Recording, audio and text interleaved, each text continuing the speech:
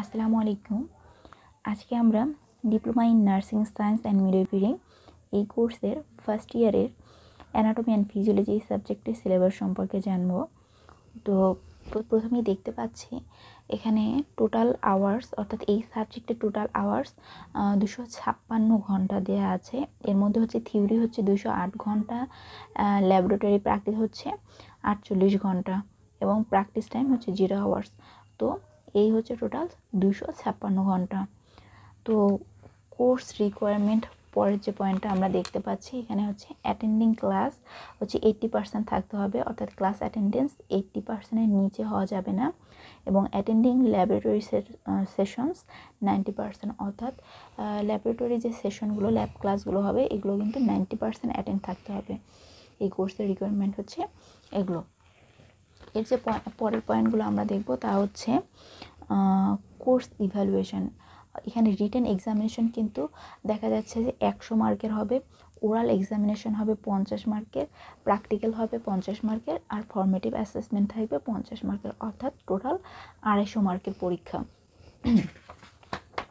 তো এখন মেইন যে কন্টেন্টগুলো এই সাবজেক্টের, এর মধ্যে আসি। ফার্স্ট যে ইউনিট এটা হচ্ছে কোর্স ওরিয়েন্টেশন, তারপর হচ্ছে introduction to anatomy and physiology. এখন এই টপিকের মধ্যে, এই ইউনিটের মধ্যে কতগুলো পয়েন্ট রয়েছে, যেমন হচ্ছে সিগনিফিকেন্স, ডেফিনেশন, অর্থাৎ হচ্ছে এগুলো কিন্তু এই যে অ্যানাটমি অ্যান্ড ফিজিওলজির সিগনিফিকেন্স, ডেফিনেশনস, তারপর হচ্ছে anatomical terminology, anatomical structure, level of structural organisations of human body, for physiological functions of cells, tissue, membranes and glands, organ system, এগুলো কিন্তু পড়তে হবে। তো এই ইউনিটের জন্য 22 ঘন্টা সময় রয়েছে। এখানে দেখা যাচ্ছে যে ইউনিট 1-এর মধ্যেই কিন্তু আবার হচ্ছে ল্যাব আওয়ার্স 4 ঘন্টা অ্যাড করা আছে, অর্থাৎ এখানে কিন্তু দেবে যে reading assignment, anatomical position, directional terms, body region, body cavity, anatomical planes etcetera, এগুলোর উপর কিন্তু অ্যাসাইনমেন্ট থাকবে, ল্যাব আওয়ার্স থাকবে। তো এগুলো কিন্তু ভালোভাবে পড়তে হবে।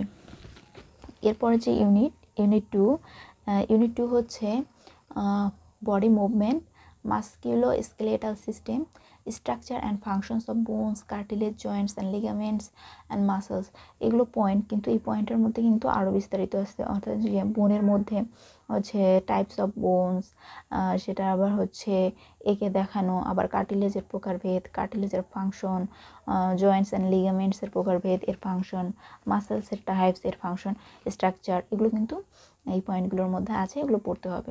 এবং এরপর দেখানো যাচ্ছে যে এর সাথেই রয়েছে ল্যাব 8 আওয়ার্স, অর্থাৎ এর মধ্যেই কিন্তু এই যে মাস্কুলোস্কেলেটাল সিস্টেমের মধ্যেই আবার কিন্তু 8 ঘন্টা ল্যাব প্র্যাকটিস সময় রয়েছে। এর পরের যে ইউনিট এটি হচ্ছে ডাইজেস্টিভ সিস্টেম। এখানে এর মধ্যে যেগুলো পড়তে হবে তা হচ্ছে structure and functions of tongue, teeth, সালাইভা gland and ফ্যারিংস, এরপর আছে ইসোফেগাস, এরপর হচ্ছে stomach, small and large intestine, pancreas and skin, liver, gall bladder and biliary tract, artery, তারপর হচ্ছে মাস্টিকেশন, ডাইজেশন, অ্যাবসর্পশন অ্যান্ড এলিমিনেশন, অর্থাৎ ডাইজেস্টিভ সিস্টেম, অর্থাৎ মানুষের খাবার গ্রহণের যে ধাপগুলো বা খাবার গ্রহণের যে প্রক্রিয়াগুলো শুরু থেকে শেষ পর্যন্ত সব কিন্তু এগুলোতে পড়ানো হবে, এবং এর সাথে যে সম্পর্কিত যে অর্গানগুলো এগুলো সম্পর্কেও কিন্তু পড়ানো হবে। এরপর হচ্ছে ল্যাব 6 আওয়ার্স, অর্থাৎ এই ইউনিটের মধ্যেও কিন্তু 6 ঘন্টা ল্যাবের জন্য সময় আছে এই ডাইজেস্টিভ সিস্টেমের মধ্যে, অর্থাৎ এই ডাইজেস্টিভ সিস্টেম সম্পর্কে যেন থিওরি ক্লাসও নেবে তেমনি কিন্তু ল্যাব ক্লাসও নিতে হবে, ল্যাব ক্লাস নেবে। ইউনিট 4 রেসপিরেটরি সিস্টেমস, এর মধ্যে যা পড়ানো হবে তা হচ্ছে structure and functions of nose, ফ্যারিংস, larynx, trachea and bronchus, lungs, lobe and pleura, inspiration, expiration, gas exchange, roles of lung in controlling acid base balance।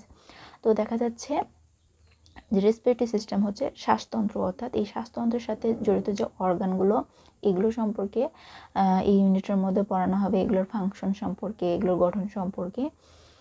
এই হচ্ছে ইউনিট 4। এই ইউনিট 4-এর মধ্যেও রয়েছে রেসপিরেটরি সিস্টেম, ল্যাব 2 আওয়ার্স, অর্থাৎ respiratory সিস্টেমের মধ্যে যেমন lungs থাকে, তো হয়তো বা থাকলো যে লাং একটা মডেল থাকলো, সেটাকে তোমার আর বর্ণনা করতে হচ্ছে। তো এইটাই হচ্ছে ল্যাব প্র্যাকটিস। এরপরে আসলো হচ্ছে ইউনিট 5 কার্ডিওভাস্কুলার সিস্টেম। তো কার্ডিওভাস্কুলার সিস্টেমের মধ্যে পড়ানো হয় blood vessels, heart, blood circulation, conducting system of heart. এই পয়েন্টগুলো বিশদ আকারে আর কি পড়ানো হয়। এরপরে যেটা দেখব,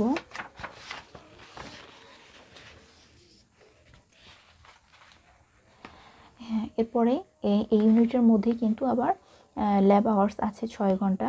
যেমন কার্ডিওভাস্কুলার সিস্টেম, এখানে কিন্তু যে হার্ট সম্পর্কে কিন্তু ল্যাব প্র্যাকটিস করানো হয়। যেমন হার্ট একটা হয়তো মডেল দেয়া থাকলো, সেটাকে বর্ণনা করতে হচ্ছে, অথবা হার্টের সার্কুলেশন কীভাবে হয়, যা আর কি থিওরি ক্লাসে পড়ানো হবে, সেগুলোই কিন্তু আবার ল্যাব প্র্যাকটিসেও অনেক শেখানো হয়।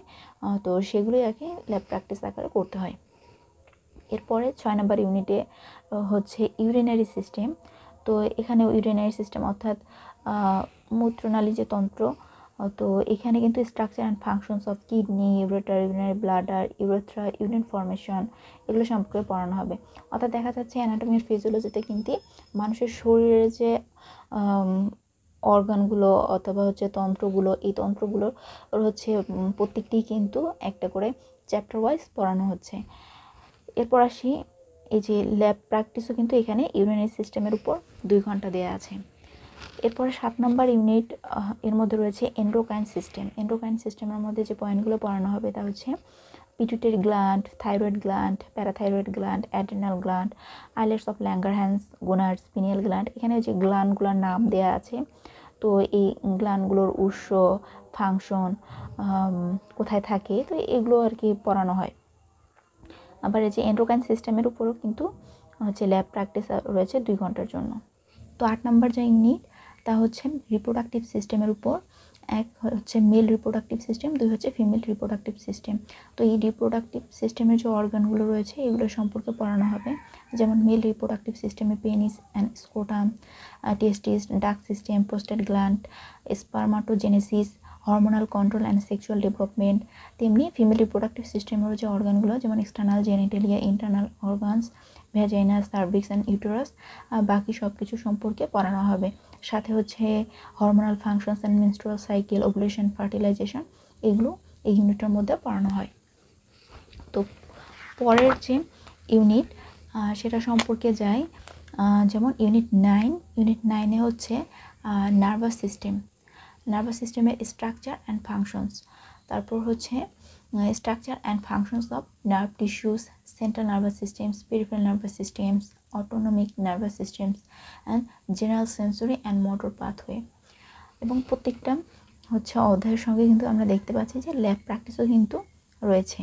এই যে নার্ভাস সিস্টেমের উপর ল্যাব প্র্যাকটিস রয়েছে এখানে, যেমন drawing, sensory and motor pathway, এই কিন্তু দেওয়া আছে।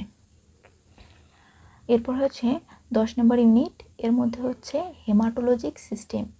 হেমাটোলজিক সিস্টেমের মধ্যে রয়েছে ব্লাড কম্পোনেন্টস, যেমন red blood cells, white blood cells and প্লাটিলেটস। তারপর coagulation factors, blood group, RS factor. তো এই ইউনিটের মধ্যে এগুলো পড়তে হবে। এবং reading and interpreting normal complete blood counts and blood groups with RS factors, এটা সম্পর্কে কিন্তু ল্যাব আওয়ার্স রয়েছে 4 ঘন্টা। এরপর 11 নম্বর ইউনিট, 11 নম্বর অধ্যায় রয়েছে সেন্সরি অর্গানস।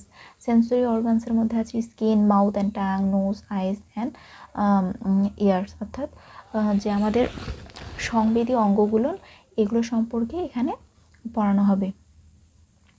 এর মধ্যে আবার যে টেস্টিং সেন্সেশন, ভিজুয়াল অ্যাক্টিভিটি, এই সম্পর্কে ল্যাব প্র্যাকটিস আছে 4 ঘন্টার। তারপরে ইউনিট ইউনিট 12, ইন্টিগুমেন্টারি সিস্টেম। এর মধ্যে আছে স্কিন লেয়ার্স, এপিডার্মাল অ্যাপেন্ডেজেস, তারপর রেগুলেটিং অফ বডি টেম্পারেচার, এগুলো সম্পর্কে এই ইউনিটে পড়ানো হবে। এখানেও ইন্টিগুমেন্টারি সিস্টেমের উপর 2 ঘন্টা ল্যাব আওয়ার্স রয়েছে। এরপর 13 নম্বর অধ্যায়। এই অধ্যায় ইমিউনো সিস্টেমের উপর। এর মধ্যে 2টা ভাগ, একটা সেন্ট্রাল লিম্ফয়েড অর্গানস আর একটা পেরিফেরাল লিম্ফয়েড অর্গানস।